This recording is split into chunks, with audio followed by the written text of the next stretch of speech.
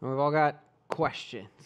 How many of us in the last 24 hours have had that nagging question that you just had to Google the answer to? I was joking with somebody before. I was like, remember when I was little, we would just argue about things that didn't matter because there was no way to find the answer. Nowadays, we don't even have those arguments. We just find the answer and move on with our lives. If you looked at my search history recently, you would find a lot of Disney questions because my youngest daughter is in that season.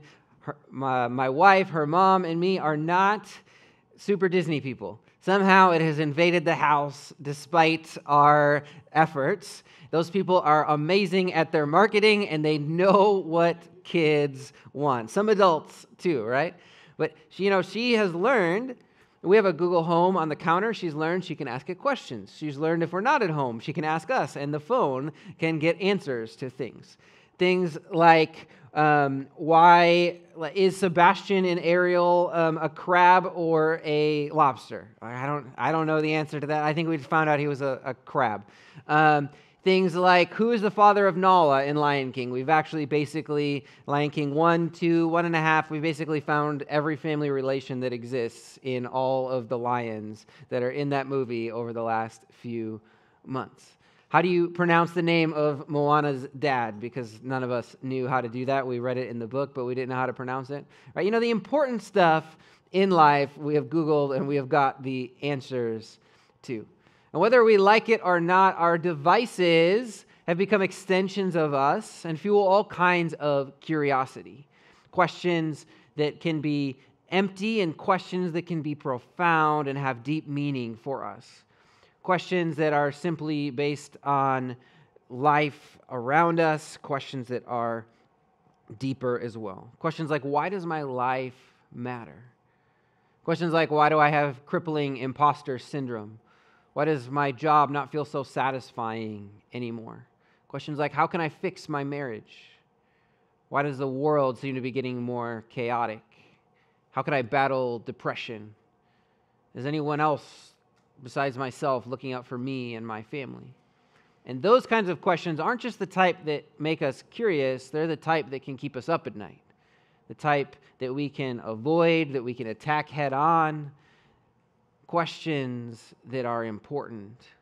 Questions that while life is beautiful and full of promise and God has hope for us, we also live in a difficult world at times.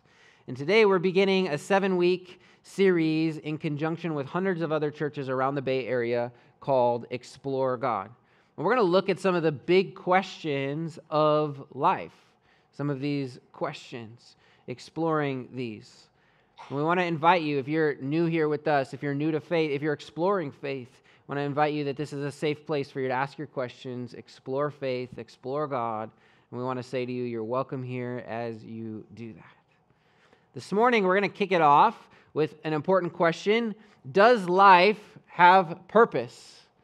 Does life have a purpose? Does my life matter? Does your life matter? I mean, it does, but we're going to get into that a little bit deeper here this morning. Does your life matter?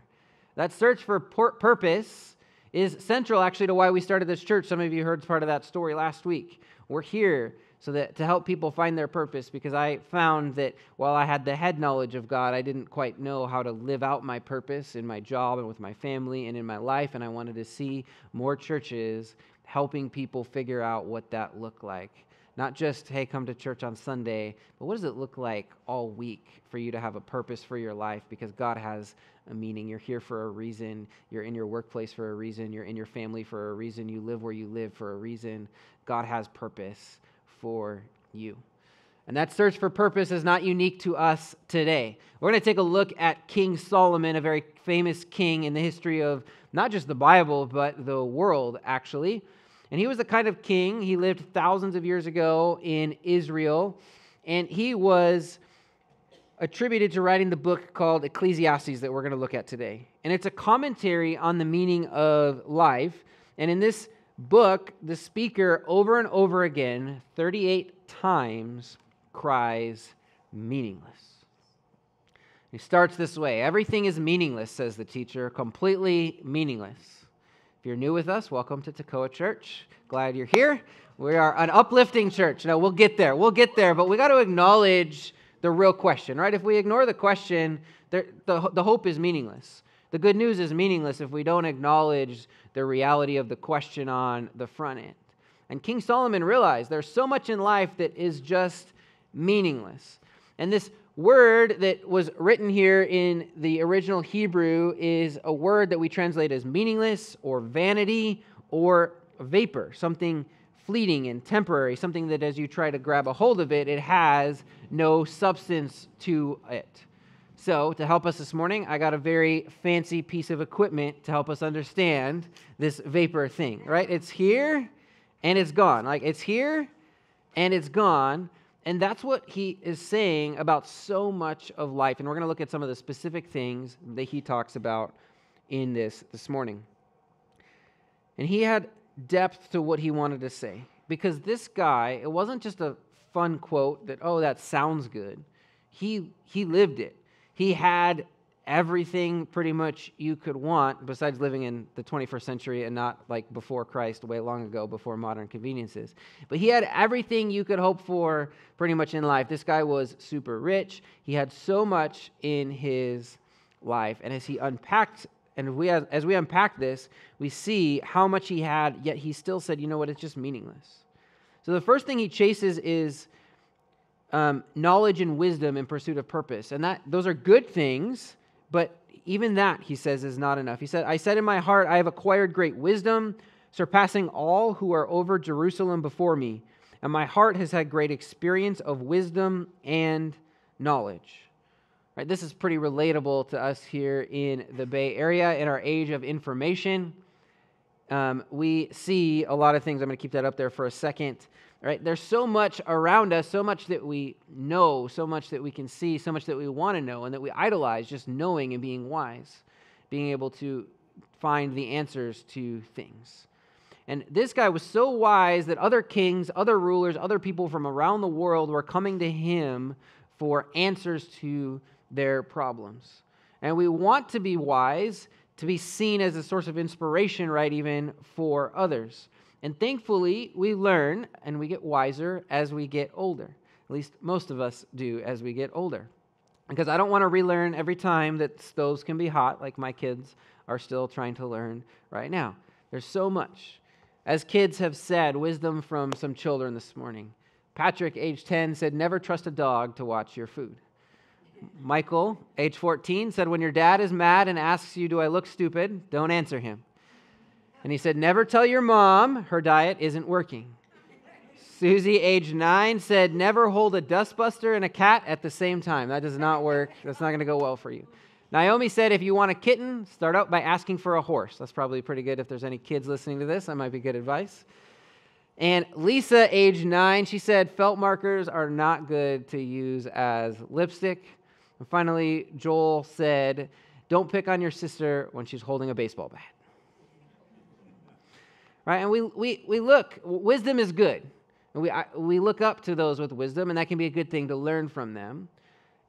And somehow today in our name and age, right, and some of this is a good thing, right, that we look up to people with wisdom, but even today, right, CEOs have become household names. That's why kids want to grow up to be an influencer, not just a movie star these days, to be able to influence other people's lives, and we look up to that, and we try to pursue that. We respect those who use their knowledge to help other people, and we think the more knowledge we have, we buy into this, the more knowledge we have, the more wisdom we have, the more meaning and purpose we can have in life. Even we, pursue crazy educations and go into so much debt because we think, right, the more wise we are, the more that we can get out of this life. And there's some aspects of truth to it, but it's not enough on its own, right? And being influencers can be good. We want to impart wisdom to other people. We want to help other people and lead them. But so many times we do that because we want people to remember our name. It's not about just helping them. It's about us being the wise one that they get to learn from. We want people to remember our name, to remember the name. Even the lead singer of Lincoln Park got that. He wrote a song called Remember the Name, and I was remembering that as I pulled this up last night. There's a few people. Now I know who in the room. All right. See, I checked. That was a test to know who I want to hang out with after service this morning. Don't go listen to that song, though. I pulled it up last night from a decade ago, and I said, nope, this is not good to listen to anymore. But, right, people know all around us, people even know, right, that wisdom can be good. And Solomon says, I applied my heart to know wisdom, and in no madness and folly, I perceived that this thing, wisdom in itself, is striving after the wind. It's vapor. It's here and it's gone, even of itself. And it doesn't take long for us to live around Silicon Valley to realize that your head can be full when your heart can still be empty. Solomon's search for purpose would continue. He then sought accomplishments. I made great works. I built houses and planted vineyards for myself. I made myself gardens and parks and planted in them all kinds of fruit trees. And I guess if you can be great enough to plant parks for yourself, you have to make pools and rivers and water to water your parks and gardens and trees as well. On top of this list of accomplishments here, Solomon was also responsible for the building of the temple in Jerusalem, which was an ancient wonder of the world, the remains of which are still in Jerusalem, of which I've been to and seen. This guy had a list of accomplishments in his life. If you want to populate a LinkedIn profile, he can do it well. An accomplishment in the Bay Area is the air we breathe, right? Our culture is move fast, break things, make something people want, right? And we want our resumes to be shiny, our dreams and aspirations to be big, larger than life, and just to never stop moving forward. Contentment is not our strong suit here. We talked last week, right? Jeraine got to share her story with us. A preschool teacher, not a tech executive, a preschool teacher. And I think that just shows us that from any aspect of life, not that the preschool teachers down here and the tech executives up here, that was not what I was trying to communicate with that. But let's go this way, from over here to over here and the spectrum in between, right? All of us are looking for purpose, and that the culture of trying to make some accomplishments is in us. Even I talked about this last week of we're trying to be special, not just receive what God has for us. Do you enjoy life, or are you just trying to refill the bank that is so empty because you've been hustling so much and you've been striving so much and you're trying to accomplish so much? So many of us, I think, right, we're getting that picture on Instagram of the food that we ate, and we're getting the TikTok of the hike that we're going on just to, and it's not actually enjoying those things. We do a little bit, but we're so empty that they don't overcome how negative our bank is from all that we've been striving for in life, right? And those are good things, and we should enjoy life, but so many of us are just so empty that that's not enough to fill it for us. And the scales remain firmly tipped to the side of debt, that we just are looking for more from life, and we're so tired and empty. And in the end, Solomon would say, accomplishments are meaningless. They just pass away from us. He would pursue pleasure as well. This is the next thing we're going to talk about. And Solomon, that's what it's about, right? The good things in life, those enjoyable things. And he would pursue pleasure in his life, and he thought that's what it's going to be about. And a good illustration of this for our modern self of manufacturing and sustaining pleasure is Disneyland, right? I already brought that up earlier. Let's bring Disney back here. Love it or hate it? Most of us fall in one of those camps and not in the middle on Disneyland. Right? My neighbor just got back. They took their youngest son, and the dad was so excited. He said, I'm done. I took each kid one time, 3 kids. I've been 3 times. I'm done, at least until grandkids. I don't have to go back. And others of us are like, I want to go every other weekend, even though I live up here in Northern California, right? People love this. But know this, right? The more you're there, that place, right, it is made for pleasure. Every aspect of it is made for pleasure.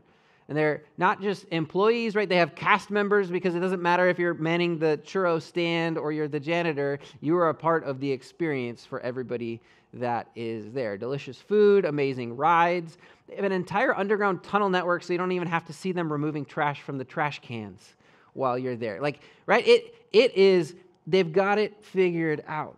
And their goal is to manufacture pleasure in kids and adults. But if you've ever spent an entire day there, like from open to close, and one time I got to go there like early entrance by an hour, and I was literally the special circumstances last one to leave the park like an hour later. Tell you what, I was like over, it was great, and I was over that place. Like the next day, I was not, hey, can I get there early? Can I get in the door early? You know, right? The pleasure factor had just steadily gone down over the course of that time.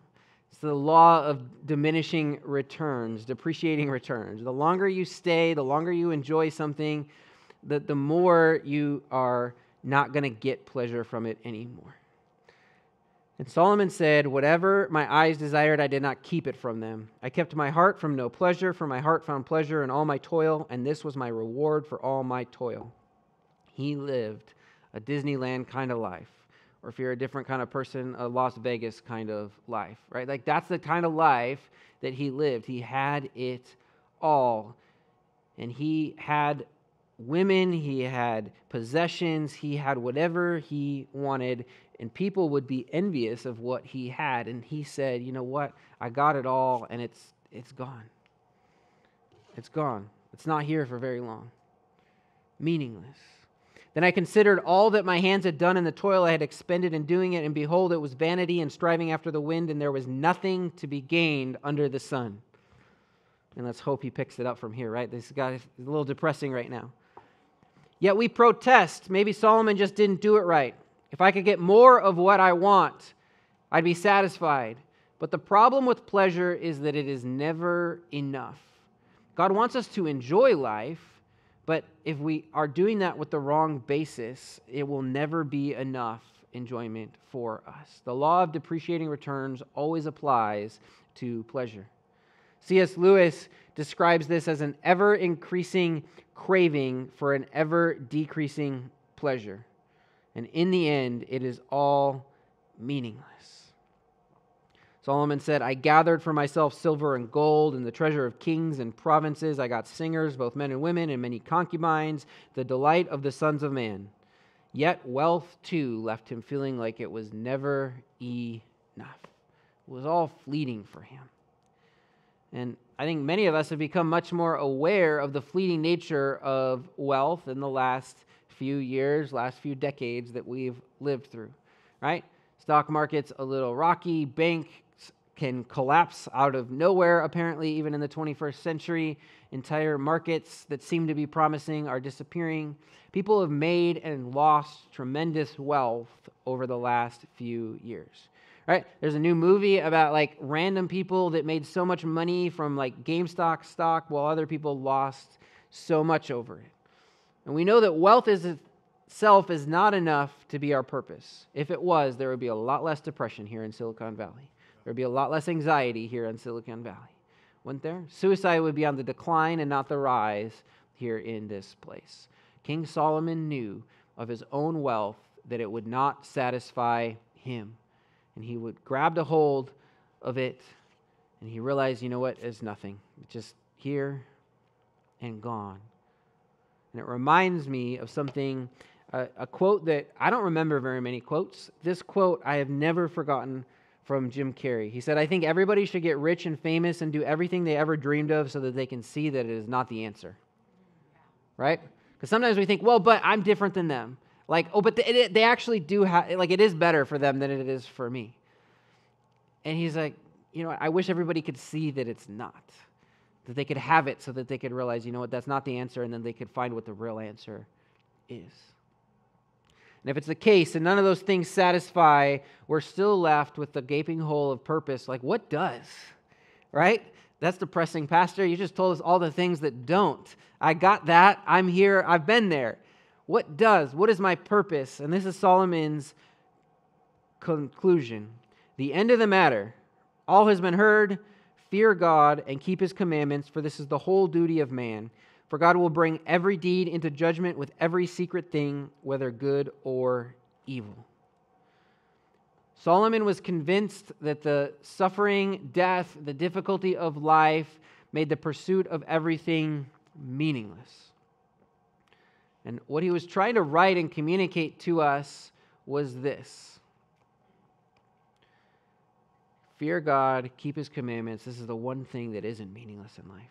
It's not that wisdom and wealth and pleasure and accomplishments are bad in and of themselves, but instead those things only have meaning when God is at the center of your life. And when God can become the center, this is the great thing. Food becomes more enjoyable. Friends become better and more enjoyable. We go on the hike, we eat the food, we do the things, right? And this is important. I want to say this as a pastor because some of us maybe have been in churches where it's like you're supposed to like suffer in life, and that's the goal. It's not the goal. God actually wants you to enjoy life. And the gospel and the Bible, the good news, is about having joy in life and getting to enjoy. God created creation with good things in it for us to enjoy. He didn't just say, hey, you have to eat one thing every day and that's all you get to eat. He created flavor so that we could enjoy food. But in its place, with him, with our purpose at the center, with God at the center, then those things actually become greater for us. Your hobbies, your friends, your family, with God at the center, those have more meaning. We spend most of our lives trying to pursue things that help us avoid pain and suffering, things like wealth and pleasure and wisdom. But the author of Ecclesiastes here is pointing out to us when God is at the center, we have the possibility to live with purpose regardless of our circumstances. The brother of Jesus says this in the New Testament: "Count it all joy, my brothers, when you meet trials of various kinds. For you know that the testing of your faith produces steadfastness, and let steadfastness have its full effect, that you may be perfect and complete, lacking in nothing." And right, that sounds great, and it can be hard to apply it to our lives. And while it might seem counterintuitive, how could suffering be good? And I already said this, but it's not our goal to suffer. That's not the goal of our lives. But we know it will be a part of life because we live in a broken world. And the fear of the Lord, fearing God, following Him, that's what that means, trusting Him with our lives. What it does is it takes this suffering in our world and it flips it on its head. And we see the challenges of life and say, you know what? Sometimes in the biggest challenges, I see God most clearly. Because when I feared God in the middle of it, I got to see God at work. Now, if we turn away from God in the middle of it, guess what? We don't see the work that He's doing. But some of the clearest times I've seen God in my life are some of the most difficult times in my life. Now, I don't want to go through more difficult times if I don't have to. Right? I'm trying to avoid those when I can. But I also recognize some of the blessing from those times is that my faith is stronger and that I've seen God more clearly and that I trust Him more. And as a pastor that started a church right as COVID started, that was not my plan, that was God's plan, and we've gone through some difficult things. I will tell you that those difficult things have built my faith, and my faith is so much stronger because I've seen God provide time after time after time. Right? We got a new staff member partway into the journey, Pastor Tim, that was leading worship up here, and he was telling me one day we were trying to, I don't remember the exact circumstance. I think we needed a musician for something. We were really desperate for something, and it was coming up. And I said, okay, Tim, have you asked everybody you know? Have you been praying about it? Are you doing everything in your power to find an answer? And he was like, yes, yes, yes. I was like, okay, well, I'm glad you feel this needs to be solved, and I'm glad you're doing everything you can. I'm not worried. If you did all of your part, God's going to do His part. I'll tell you what, 5 years ago, that was not the faith that I had. But now that's the faith I had because God has built it as I've learned to trust Him more and more and more. And guess what? God provided our need, and it was fine. It was taken care of. We have to do our part, but if we have faith, God is going to do His part too. He is always working for us. And the stretching of life can actually bring satisfaction because we see God more clearly around us and working in us. We learn from it. And God Himself gives us purpose as we center our lives on Him. The book of Ecclesiastes begins with the speaker kind of having a chip on his shoulder, affirming the power of God and His sovereignty in his life, but under the distinct impression that this all-powerful God maybe isn't that caring and isn't really there for him. But he ends with this. He ends by saying, hey, you know what? fearing God does is it builds a relationship with God. And that God wants to be our friend and have a relationship with us and with you and with me. He's not just a taskmaster assigning us things to do, telling us ways to live, but he actually wants a relationship with us. And the purpose of his book of wisdom is to point us to a relationship with God. C.S. Lewis says, I know now, Lord, why you utter no answer. You are yourself the answer. Before your face, questions die away. And similarly, when we acknowledge God as the source of our purpose and our life, suddenly he brings more satisfaction to everything else in life, and we get to enjoy it even more. Food, relationships, life, home, it all becomes to be more as we keep God at the center. As we look around our world, we see so many people restless, looking for purpose in life. And that's our mission as a church, to help them find it by connecting them to God. Literally, this is our mission as a church, to connect people to God because we believe that they will be able to find their purpose. They'll be able to be equipped to live it out as they get connected to him. Connecting people to God is the center of what we do as a church. It's the center of our faith, restoring relationship, building relationship with God. That is exactly why when we chase after all the things that Solomon chased after, there is still deep restlessness that eats inside of us because it's not enough to satisfy. The point of that feeling and that restlessness has always been to point us back to God. In a world of vapors, God is the one true solid around us, the one that we can truly hold on to, as we sang about before the message here. So my challenge to you this morning, I have a couple, is in light of all of this, I want to encourage you to do a few things. The first of these has to do with three things that we believe as a church, I believe as a pastor, and all sorts of churches, right? These three things, if you do these three things, then you're going to be able to build a healthy faith, a healthy community, a healthy life. Like there's more, but like these three are the center. First of these is to join our gatherings. You're in one of them right now. Join them regularly. Second one is to jump into a group of people that you can know more deeply, that you can live and spend some of your life with and grow with. Third is to build the house. We call it build the kingdom of God. We do that through giving. We do it through serving. We do it through serving the community, building the church. And I want to challenge you this morning. Some of you are even new here with us. Like, great job. Step one, you're done. And you might not be ready to go all the way on all of those yet, and that's okay. But I want to encourage you to, this week, we're actually starting our groups, number 2, right? And we say here, don't do life alone. And I want to invite you to jump into one of our groups. Most of them are 8 weeks long, so it's like not a forever commitment, right? If you jump into it and you're like, this is not what I thought it was going to be, you are not, number one, you could not come back. But number 2, even if you're like, I like to finish things kind of person, it's only 8 weeks long. You can always do something different next semester. But I want to encourage you, honestly, this is the greatest thing you could do probably for your faith, is to grow deeper in your faith with a few other people around you. And the people I see that are healthy in their faith, in their life, in their spirituality, are people that have invested in community and that have invested in God's church together. And I see it. When difficult times come, they got people that just surround them. You know, I see other people and they're like, man, I need help. And, you know, we try to help where we can, but they've got nobody around them. And I see other people, man, they've been investing in community and they've been spending time and building relationships. And difficult times come and they're like, I have so much help, I don't know what to do with it. So many people around me that, you know, we're having so much fun and doing so much together that it's just so good, these people. So I want to invite you you can check these out on the website. Go to our homepage and just click on groups. It'll take you there. We got all church prayer on Tuesdays. That's a great one. You do not have to come. We'd love for you to come every week. You don't have to come every week. If you join that group, we'll just let you know because sometimes the location changes slightly. It's in this region. But that's a group you can come. You need extra prayer that week? Come. And you want to help pray for other people? Come. You need a little worship? Come to that when you can. Wednesdays, we've got an Explore God group. We are going to be going deeper on what we're talking about here on Sundays. If you're still exploring Christianity, if you're new to the faith, I want to encourage you, come to this group. It's a co-ed group. We're going to just be going deeper on these topics that we're talking about here on Sunday, and it's a place for you to ask your questions. You still got more questions that I didn't answer up here? Great.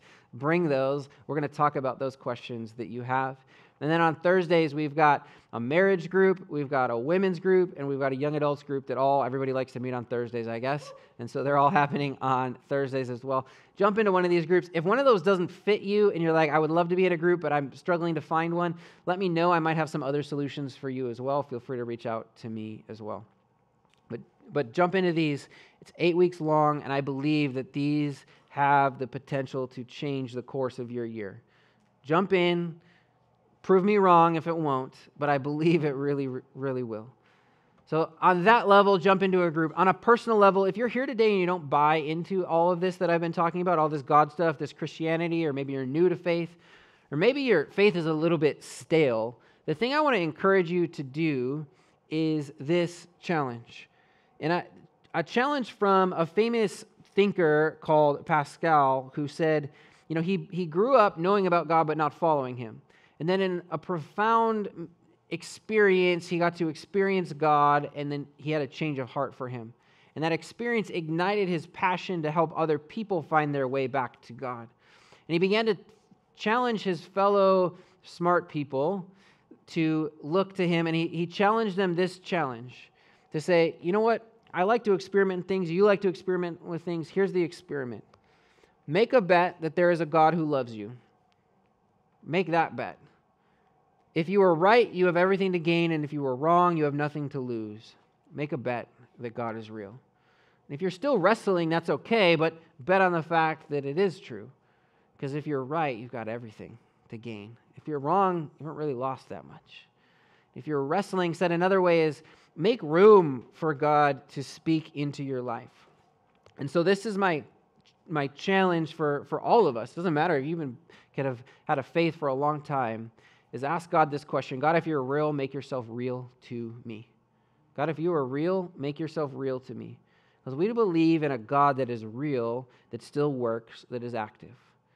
And many of you got to experience him even last week. Maybe you experienced him this morning. I want to encourage you, make space for him to move in your life, but invite him. He moves when we invite. And so make space, invite him to move in your life. God, if you're real, make yourself real to me. Let me invite the band back up here as I start to wrap up. Right? There's a big difference than just believing in God and actually living it out as if it's true. And Jesus, in one of his most famous sermons, said, "Therefore I tell you, do not be anxious about your life, what you will eat or what you will drink, nor about your body, what you will put on. Is not life more than food, and the body more than clothing?" He is saying, don't chase after all this stuff that you think will fulfill you. Instead, seek first the kingdom of God and his righteousness, and all these things will be added to you. What does Jesus say? Seek first his kingdom, not our own, not all the things of this world that we could get for ourselves, things that we often lose sleep over trying to pursue. I'm guilty of it too. God is saying, trust him, trust that he's good, and watch your life radically transform. God, if you are real, make yourself real to me. This week, let's all ask God to make himself real to us, to give us a life of purpose. And purpose comes from seeking him and seeking his purpose for our lives. Would you bow your head? Would you pray with me right now? That God would reveal himself to us. We're going to pray that he would give us purpose. God, we ask that you would reveal yourself to us. As we enter in a minute into a time of worship, God, we pray that in that time, God, that you would reveal yourself. I pray, Lord, in a unique way to each and every one of us, however we need you, however you want to move in our lives. God, we want to know you. We want to have a faith that trusts in you. And God, we want to invite you, saying, make yourself real to us. Move in our lives. I invite you to make that wager that God is real if you're on the fence. Say, you know what, I'm going to try it out and see. What if I were to live like he was real? What if I were to trust in him? I want to invite us here this morning. If you have not ever trusted Jesus, I'm going to invite you to do that in just a second. Jesus tells us that we've all messed up, we're all sinners, and our relationship with God is broken. And the way back to him is through Jesus' death and resurrection. He took the death that we deserved, and he rose to new life. And he says, if you believe in me, you will have eternal life. If you choose to follow me, I will restore your relationship with God. It's not just about heaven, it's also about now. God wants to restore your relationship with him, but we can't do it on our own. We need the work of Jesus to do it. And if you want to put your faith in him, just echo these words in your heart with me. Jesus, I believe I've messed up and sinned. Jesus, I believe you died and rose again for me. Jesus, I commit to following after you. Amen. Amen. We're going to respond in worship this morning, and I want to give some space this morning. Sometimes we respond big in worship. Sometimes we respond to just make some space for God. So I'm going to make some space for us. Our worship team is going to help make some space for us right now. And I want to invite you, ask that question. God, if you're real, will you make yourself real to me? And give some space for him to answer. Listen for a second. Open your mind, your heart for a second to just let God speak to you. During this time, too, our team is going to pass around communion. If you are a follower of Jesus, you're welcome to take communion with us. I'm going to invite you to hold on to it. We're going to take it together in a minute. You can also use this time to just prepare your heart to meet with God in communion. But take this time. The team's going to lead us. And then just ask that question. God, if you're real, would you make yourself real to me? And I believe he is going to speak to you this morning.